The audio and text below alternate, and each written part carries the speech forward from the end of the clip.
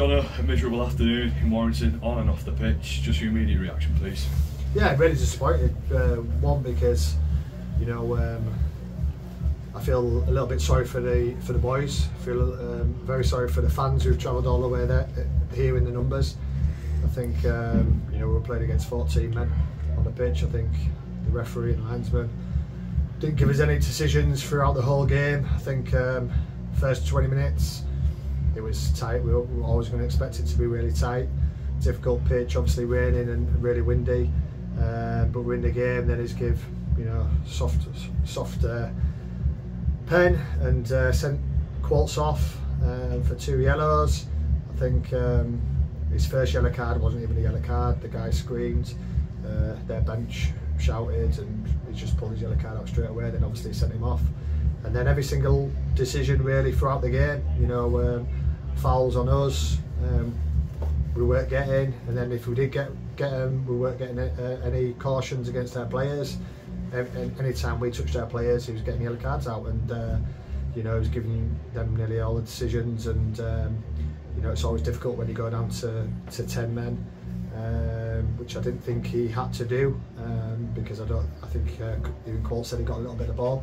But it is what it is, and we tried to galvanise the boys at half time, obviously being down a man.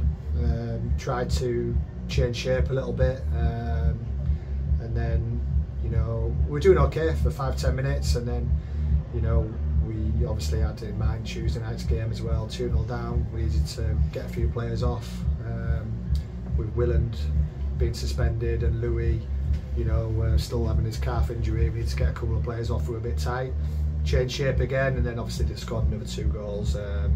But they had most of the ball because we were down to 10 men, and we just couldn't get going really second half, even though the boys give it their all like they always do. I think we changed shape 2 or 3 times second half to try and deal with it, but we couldn't get going with the ball. It's always difficult when you're one man down. But what I would say about the boys is, listen, we've been killed with a decision that's affected us, but the boys still give their all, which they always do. And now we just got to put it to bed. It's fish and chip paper, it's done and dusted with. We've got to galvanise the troops. Just told them in there, we need to really look after ourselves over the next 2 games, because we've got loads of games coming up, and it's obviously a massive game against Forest Green on Tuesday night. Just hopefully we can have a set of officials who will ref the game properly, and we can have 11v11 on the pitch for the whole 90 minutes. Similar story to Hereford, isn't it, really? Well, we're near enough halfway into the campaign now, and we still can't seem to find that consistency away from home that we do have at home. What do you think it comes down to? Well, today I think it's just come down to obviously getting a man sent off. I think if it was 11v11, I think we would have got back into the game.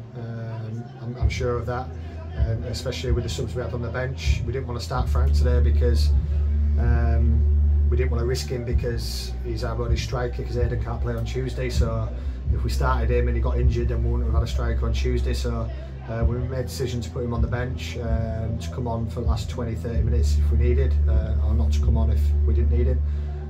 But obviously with getting a man sent off and the lads putting the right shift in, we had to take some tired legs off the pitch. Purves has been ill this week.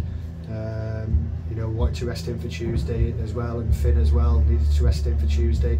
So we got a few minutes into players who needed minutes, and we rested a couple, but there's still some real tired legs out there, because they've grafted for 10 men for a good 70 minutes nearly. So it's been a difficult day. It was a difficult pitch, wet, loads of rain, loads of wind. But I honestly think if it was 11v11 for the full 90 minutes, it would have been 4-0. You touched on it there, another big Tuesday night game, expected to be a sellout crowd. Well, how are you going to get the boys to bounce back? You've done it before when we lost to Tamworth. Well, listen, the fans today were absolutely amazing. They've come all this way, spent all the money to come here, and the referee kills the game with getting one of our players sent off, and the game's done and buried, but they sang their hearts out throughout the whole second half and tried to get the boys going. So we know we're going to have that unbelievable support on Tuesday. Hopefully it'll be a sellout and get right behind the boys. We'll probably need it, because we know we've got some tired legs in there. We haven't got the biggest squad in the world. Hopefully, Will will be back from suspension, which is a bonus. I don't think Quartz's red card will kick in till next week.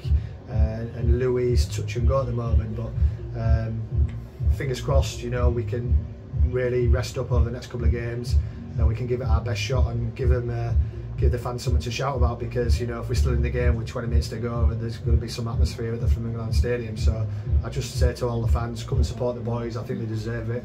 You know, the 110% honest group of lads give their all for the club, so come and support them, get right behind them, and let's give it a real good go. Thank you for your time. No worries.